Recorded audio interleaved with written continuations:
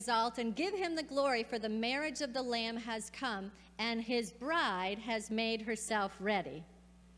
His bride, you and I, has made herself ready. Didn't say God was going to do it all, did it? It said his bride makes herself ready. Those of you who came up today, those of you who opened your heart to receive what God was wanting to impart to you, that's part of how you make yourself ready. You present yourself to the Lord, and the Lord helps that transformation process. But we have a part. If we decide to sit with a closed heart, God can't really move in our life. We get a little bit on, sprinkles, like the water that all of a sudden I went, oh, what is that? Oh, water. My husband's throwing water. I should be used to that. You've done that for years, but I didn't expect it this morning. And so the bride makes herself ready. We open our heart, we open our life to what the Lord is doing. And that's how we become the bride that the word says, without spot or wrinkle. If Aisha walked in here yesterday and her dress was all wrinkled and it was all dirty, what would we have done? We would have gone, oh, that's such a pretty dress, but what happened? Why does it look that way, right? You would not expect a bride to walk in with a dress that's all wrinkled and dirty, correct? So our job is to make ourselves ready so that we will present ourselves without spot or wrinkle. Does it mean perfection? No. It means glorification. It means that we've given our life to God, and he has poured into us and through us, and that oozes out of us and automatically creates this wonderful image of Jesus because we're transparent. Our heart is his heart. See, when you want the Lord, your life automatically reflects that. It isn't like I go to church and I hope I look like Jesus, but then when I go out there, I don't look like Jesus. It's all the time, everywhere. Everywhere you go, it's who you are. Barbara, good to see you. We've been praying you through, Barbara. Up and down. We're so glad to have you here. Do you remember the life support cards we had last week? And we said we had a prayer chain going for someone who was in the hospital. Good report, not good report, good report, roller coaster. That's her, and she's here today, and we're so thankful. Amen. It was granted to her to clothe herself with fine linen, bright and pure. For the fine linen is the righteous deeds of the saints. You are clothed in bright linen. You get brighter when you do the righteous deeds. What is righteous? Those things in congruency and harmony with what God is saying. We don't do things that are out of that alignment. Alignment is a process. It doesn't happen all at once. How many of you have had braces? Aren't you thankful it didn't happen in one night? Because over 2 years it hurt. Never mind if your teeth moved in a day, what it would feel like. Well, they couldn't. They would snap off. Right? God knows what we need when we need it. He knows the seasons to bring that tweaking into our life to transform us into the image of Christ. And so here it says, as we do righteous deeds, we as saints, we look more and more like Jesus with bright linens. God bless you. This comes from Ephesians chapter 5. Husbands, love your wife as Christ loved the church and gave himself for her. That's you, the bride. Having cleansed her by the washing of water with the word, so that he might present the church to himself in splendor. There it is again, without spot or wrinkle or any such thing, that she might be holy and without blemish. Holy simply means set apart, that you are set apart, that there's something different about you, that Christ has drawn you as his own, and he is making you his bride, and you present yourself to him. And there's a great anticipation for that. So that is part of what's happening in this season. I put a word from someone who I think is a great minister of the Lord. Her name is Cindy McGill. And this is a word about what God is doing today for the saints of God and the vision of what our life should be. So if you are wondering, God, I want to see my life like you see me, this particular word is talking about the methods, new methods and mandates in this millennial generation and what we're seeing in the body of Christ as God does this transformation process. Amen. Anything else? I think right now I'm good until I do announcements. Thank you.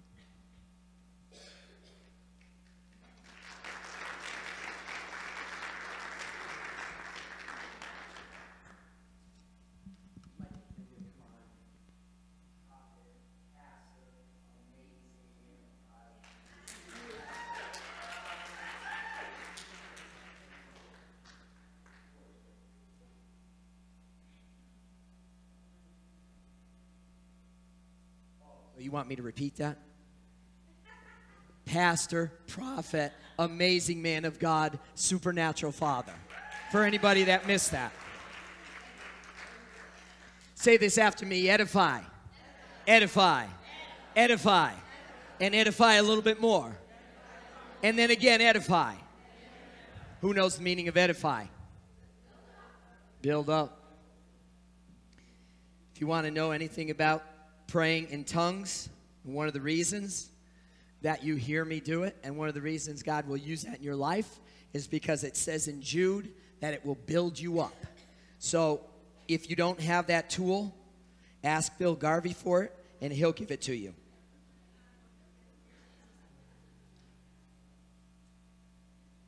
Gotcha. Come up to the prayer team afterwards. If you want another supernatural tool, so you can actually deliver yourself, you can actually strengthen yourself when you're down, you can just start praying.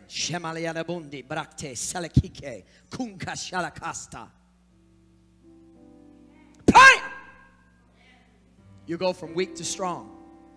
You go from poor to rich in spirit. You'll go from confusion to clarity. Does that sound good to any of you? I'm not feeling the excitement.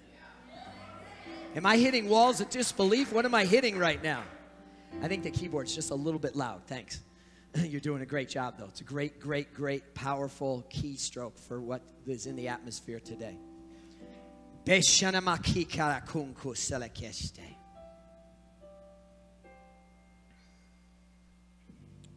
Somebody told me that T.D. Jakes does not speak in tongues when he preaches. I found out the other day that's not true. Because he does. He holds nothing back. And that's what you're called to be. People that don't hold what's inside of you back. You don't hold the love back. You don't hold generosity back. You don't hold goodness back. You don't hold kindness back. You don't hold forgiveness back. You don't hold prayer back. You don't hold encouragement back.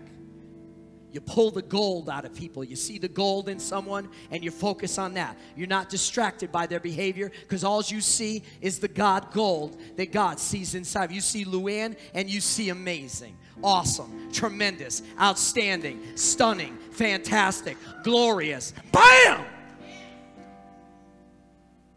When your kids are jumping off the chairs that you told them not to jump off of and the couches that you told them not to bounce off, all you see is amazing, tremendous, outstanding, obedient, excellent children. We were in a Wednesday night class and somebody says, what are you talking about? I said something about use edifying correction. And the person said, what's edifying correction? I almost drew a blank when I said that, but it squeaked it out. But I didn't feel I gave the person enough. That's what I'm talking about. Bring your kids up. Don't push them down. Focus on their identity. Focus on people's identity and pull them up into who they are, who God has made them to be. Don't get distracted by their behavior. Now I have 14 messages today. I am so fired up. I'm about to explode. So you're going to get all 14 today. Are you ready for 14? You've already got 13 and a half, so we only got another 0.5 to go. Some of you felt relief. I don't know if that's good. Casey's not even looking at me. That's really not good. You know what Casey's doing? You think she's texting somebody right now, but she's actually taking notes. See how I'm thinking positive right now?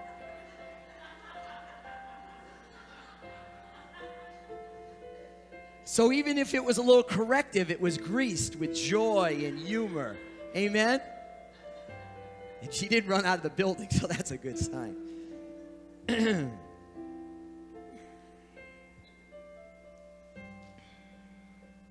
Okay, this is what I got for you. Imitations, no, yeah. Imitation irritations. That's what this portion is going to be on right now. Imitation irritations. You're going to love me after this message. You are so going to be blown away and going to go out of this place so excited. You're probably not going to sleep.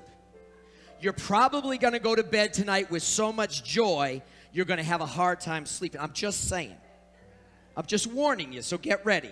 Because the joy level is going to go so skyrocket that it's going to blow your hat off of your head. Now, see, I can tell what kind of personalities different people have. Just by listening and watching you. I can tell those phlegmatic personalities that are, I'm not moving from this place until you prove to me what you're saying is true. And don't even think about me being excited until you prove it to me.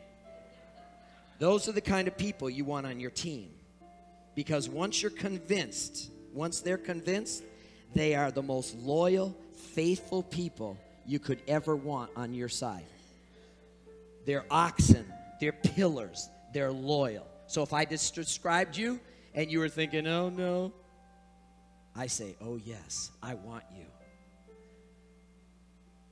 I want to do the work to convince you that what I'm saying is true. I have no problem with hard work. So if you're one of those personalities, no problem. And I want the sanguines that are first to go, yeah. I want you to have solid ground. So your hairs are solid. And you got substance for the people that want some why to your wow. They want some why to your wow. People need some why to your wow. And I'm one of the wow guys, and so I have to slow down sometime. So let me pretend I'm building a campfire for the next few minutes. How you build a campfire? Roll up a little paper, little twigs, a little bigger wood, and then you ignite it, and it goes woof.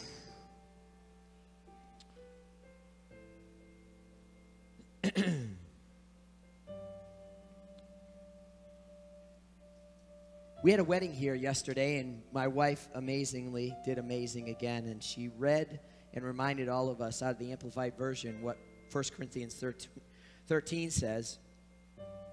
And in describing love, it says love is not irritable.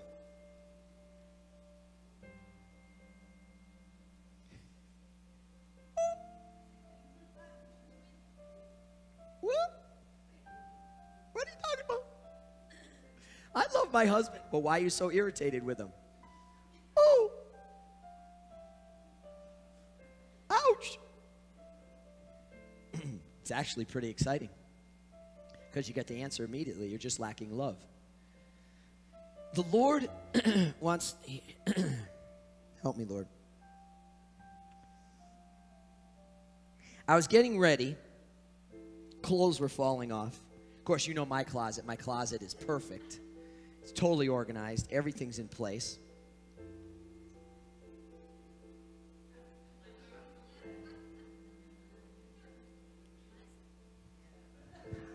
I knew she would say something. That's her side. I'm getting better. Someday I'll be like my wife. All this week, the Lord has taken me to a whole new level of soul sensitivity that I've never been at concerning irritations, and a whole new mindset about irritations and how fantastic they are. Jordan, you're one of those people I'm going to have to work hard.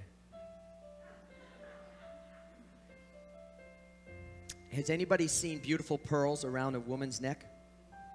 Some of you know the story, but everybody needs to hear this again, and we need to be reminded of it probably 3 times a day. An oyster has a shell, a very hard shell, and when a piece of sand comes inside the oyster, it secretes lycra. Say lycra. It is the actual substance that the pearl is made out of, but it's a fluid until it's secreted around the grain of sand. Say grain of sand. I didn't say a gallon of sand. I didn't say a bucket of sand. I didn't say a cup of sand. I didn't say a spoonful of sand. I said grain of sand. How big is a grain of sand? Thank you. Microscopic is the best word. All of you did great, but microscopic is definitely, it nails it. A grain of sand is microscopic. When that microscopic, can you say that better than me? Microscopic? Oh, all of you didn't join in because you weren't quite sure that you could say that word. Yeah, so no making fun of me now. Microscopic piece of grain of sand comes into the oyster. The oyster gets irritated. Say irritated. Over a microscopic grain of sand, the oyster gets irritated. Are you kidding me? This is the truth. It irritates it. One grain of sand irritates the internal organs of the oyster, but the oyster was created with an ability by God, say God, to create a liquid that covers that grain of sand. And then the next grain of sand that comes in, it secretes the liquid again and covers the covering of the last grain of sand. And it gets bigger and bigger and bigger and bigger and bigger until you have a nice pearl to wear around your neck. That all came from irritations.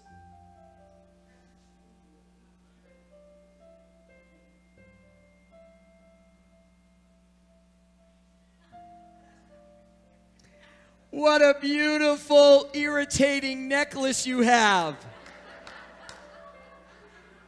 Look at the quality that came out of all those irritations. And it's hanging on your neck. We're displaying irritations. Look at my nice irritation necklace. Did you love it?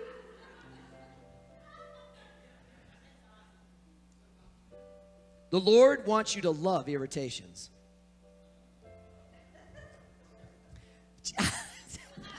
I was doing so good, Gabe. And then, did you hear all that? Buddy, come up and help me. Show them what we've been working on during this house project, how far you've grown, where you are not intimidated by 10,000 more than they said bills anymore. Rachel's holding up her pearl necklace. Great prop person right there.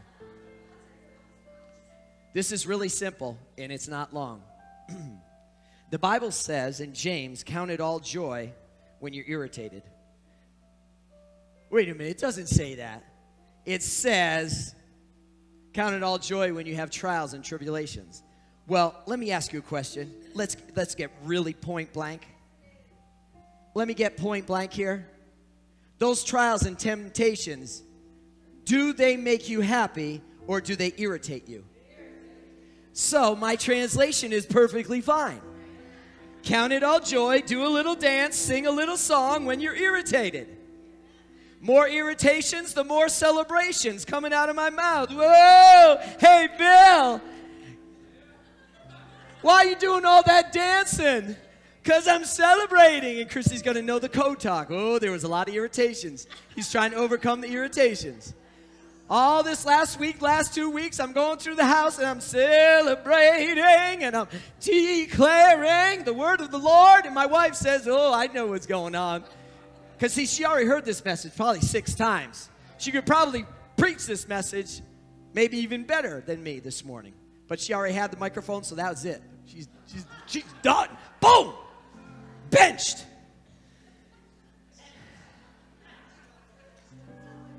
The Bible says, if you consider irritations a gift from God, oh, I'm really stretching you now.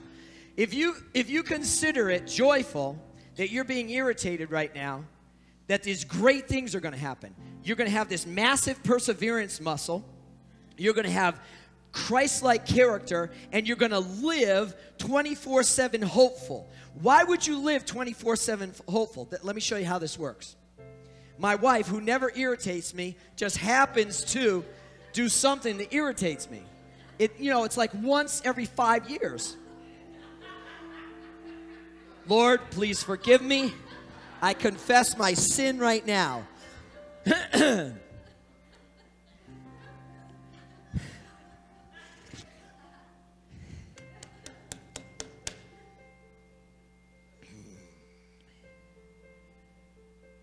If you think irritations are bad, you're going to live sad and mad. If every time you're irritated about something, you think something bad's happening, you're going to live mad and sad, resentful. Your blood pressure is going to go the wrong way. It's going to affect you physically. Because, see, in Proverbs, it says that the wisdom of God causes health and prosperity. So it says in the book of Proverbs. That the wisdom of God, the Word of God, using the Word of God, causes, literally, will affect you physically. See, your thinking is so critical. That's why the Bible says, think upon these things that are praiseworthy, that are excellent, that are truth according to God's Word, not truth according to your circumstances. It says, meditate on what the Word of God is saying in the moment, in the Bible, what He's saying to you right now. He said to me this morning that I was talking about my closet. Thank you for reminding me, Holy Spirit. He said, the more problems you have, the more joyful you're supposed to be.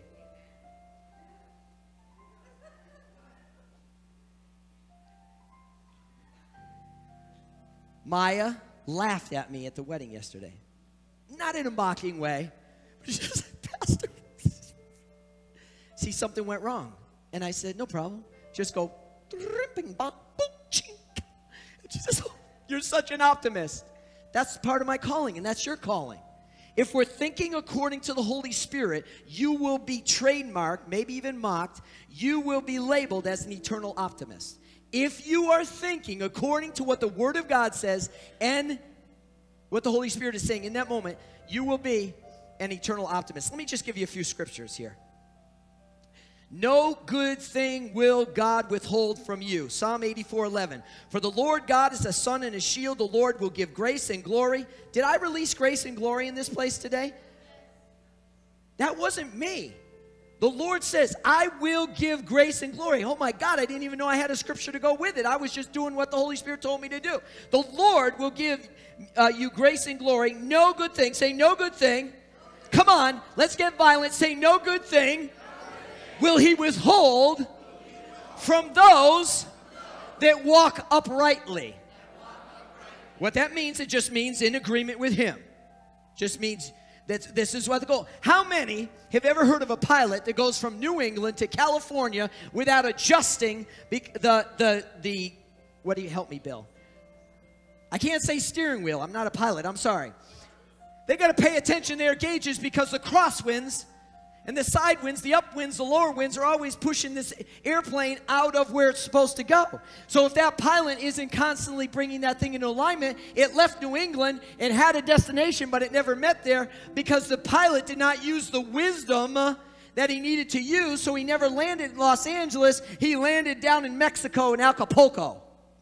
And then he blamed it on the winds, when he had the power to do something about it. God wants to give you the power. He has given you the power. He wants you to use that power.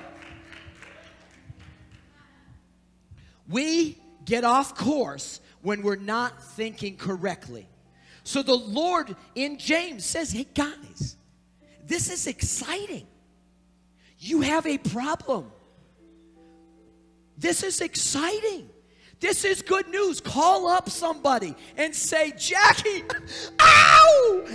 A problem just landed on my front porch. I am so excited.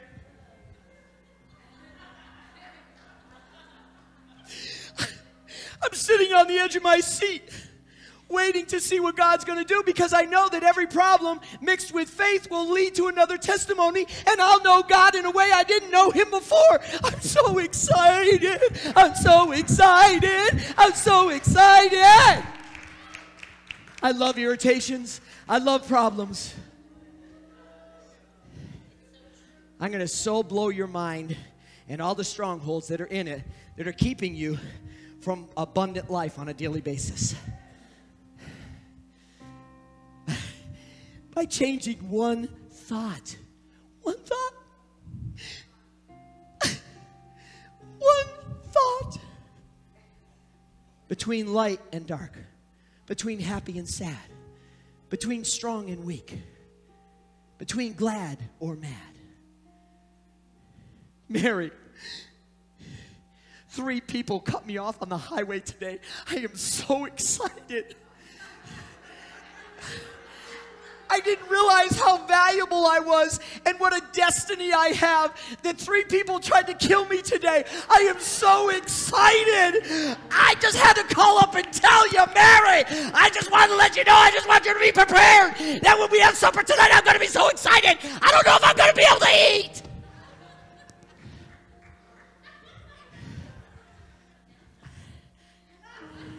I'm getting you now. You made me work hard, but it's worth it. I'll sweat for you, Joe.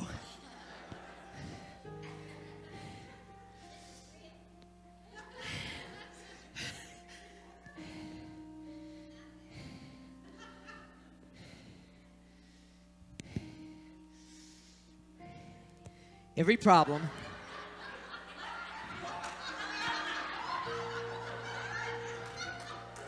you are behaving over here, I just have to address and edify the person over here. What the heck are you doing?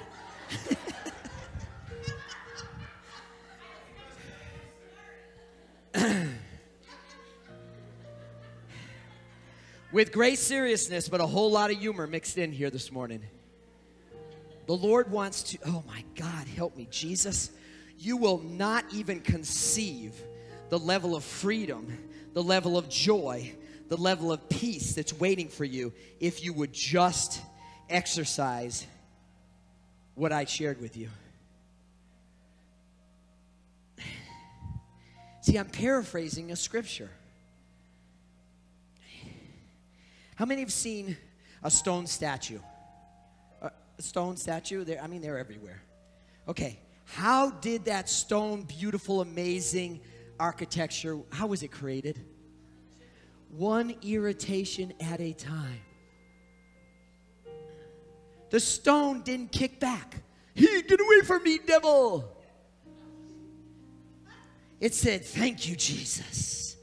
I'm going to become Christ-like as I rejoice in the midst of all the problems and the irritations.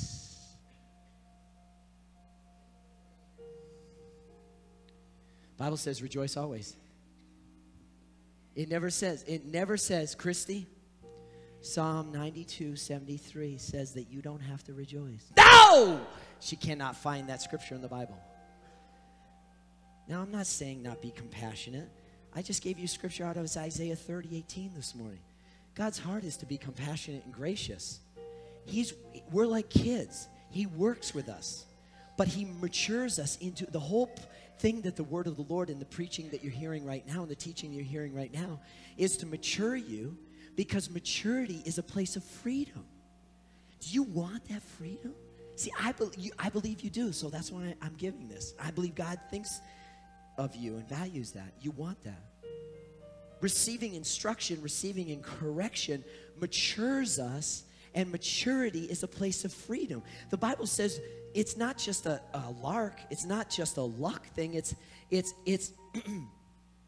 Scripture says you can live above. You're not the head. You're not the tail. You're the head, not the tail. You're above, not beneath. But only when you think according to how God wants you to think. You can pretend you're above all the time, but you're living in the cellar.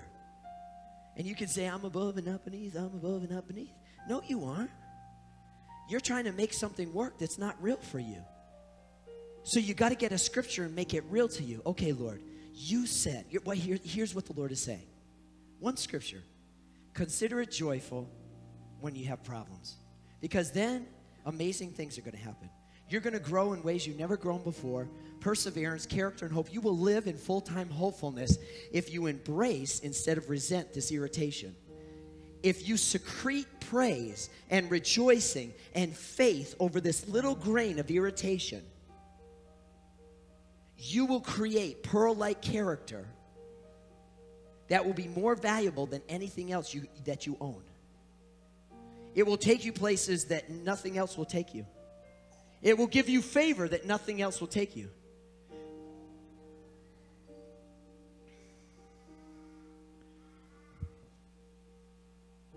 Was that an amen? The beginning of an amen? He got the ah part right. Okay. What did you get out of the last 10 12, 13, whatever I've been on this particular subject. What's in your spirit? Do you think I've deposited enough in your spirit? Imitation, irritations. The irritations are designed to make you into an imitation of who Jesus is. They have purpose in your life. Now, sometimes it's because the irritations are there because something's unhealed inside of us. Sometimes the irritation is because something's unhealed inside of the other person. But what the Lord wants you to have a mindset is, and He wants to bring you to a whole new sensitivity. And this is going to work more in your families than anywhere else. The people that are closest to you on the job, closest to you in your house, that's where the enemy works the most. You know, it just bugs me the way she does that. It just fries me the way he does that. It just annoys me and frustrates me. You ever get that fang look? And you probably run away if you looked in the mirror right at that moment. Right at that moment when you think that that person is evil, you look in the mirror and you recognize, oh, I'm the evil one. And it scares it right out of you.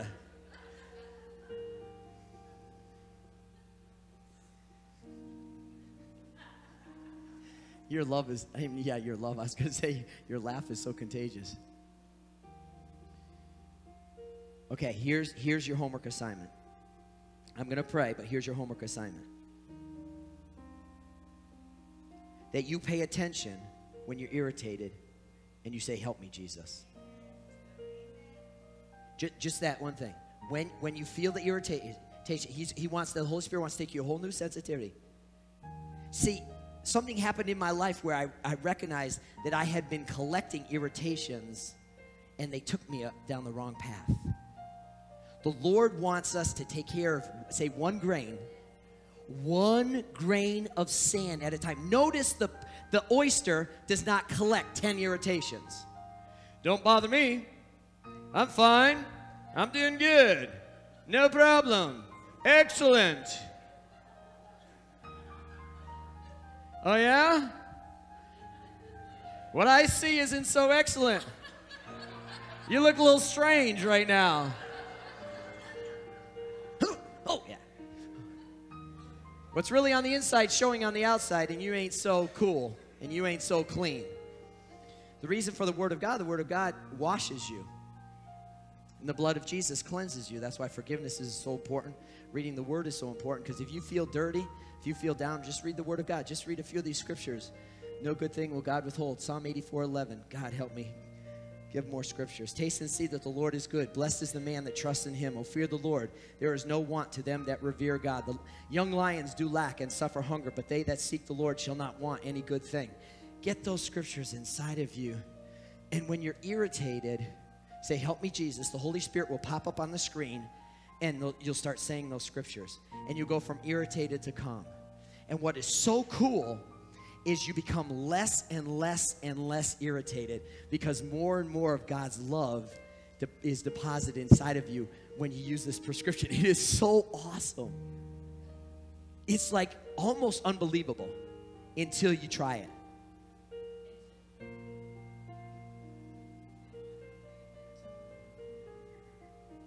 All the irritations sanctified by rejoicing, thinking something good can come out of them.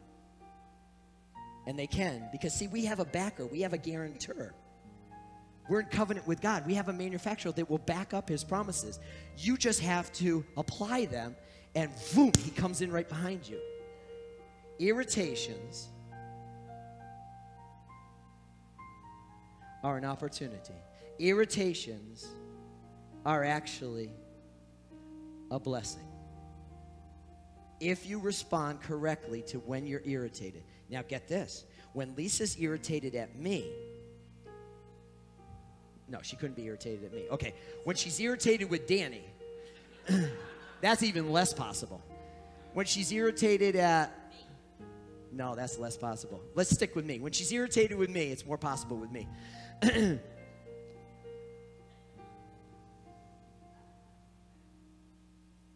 I can either respond with an irritation or I can respond in love. See, irritations are a virus that want to hop from one person to another. So when Ashley's irritated with Jordan and says something out of her irritated heart, Jordan has a choice to be irritated by her irritation and irritate her back. The Lord said to me a week ago, he says he wants everybody to get off the irritation seesaw. That was worth coming to church for. Stop blaming your irritations on other people. Apply the word of God. Become unirritable. Walk in a love that you never walked in. 1 Corinthians 13, I started off with, it says love, God's love, the nature of God. See, God is not irritated. So if you're irritated and you stay irritated, you're out of sync with his nature and you're out of sync with his wisdom. You're out of sync with the Holy Spirit. So the Holy Spirit's there to say, hey, Carol, over here. Listen to what I'm saying. This is really good. You're irritated. This is really good. Something powerful can happen if you embrace it and you rejoice right now instead of blame your irritation on the frog that crossed the street. I mean, the things we justify our irritations, come on, they're just about as that wild. And in God's eye, they're like, there's a frog crossing the street, you're irritated, give me a break, come on. You can live in a place of peace and joy. There is a way out of irritations, but only if you take the narrow road. It's easy to take the wide road when you're irritated. That's easy. It doesn't take any skill. It doesn't take any faith. It doesn't take any dedication to God. It doesn't take any commitment. Anybody can be lazy and blame their irritated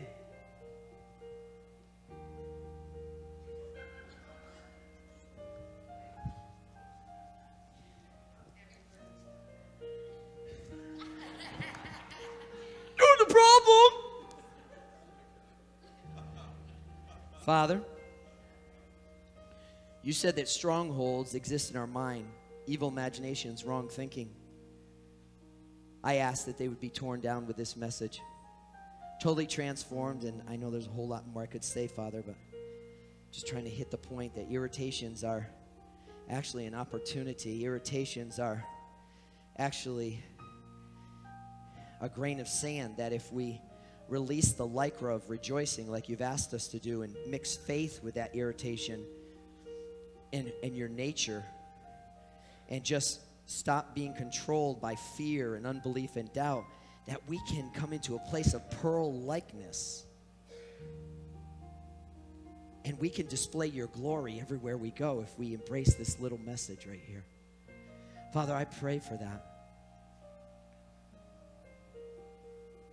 I pray for that supernatural transformation. I pray that when the irritation comes, that you give them I just release a new grace, that they have a new sensitivity, that when they're irritated, they go down the narrow path instead of the wide path. Instead of complaining, they rejoice. Instead of resenting, they rejoice.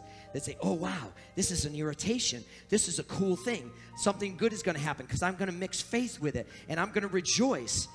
Instead of blame somebody else for it, and something powerful is going to happen. I'm going to be set free from all these irritations as I use the wisdom of God. This is awesome. I'm about to go to a whole new level of glory, new level of freedom, a new level of prosperity, a new level of joy, a new level of peace. This is so exciting. I pray for that to happen for all of us like we've never had that happen before as we hear your wisdom.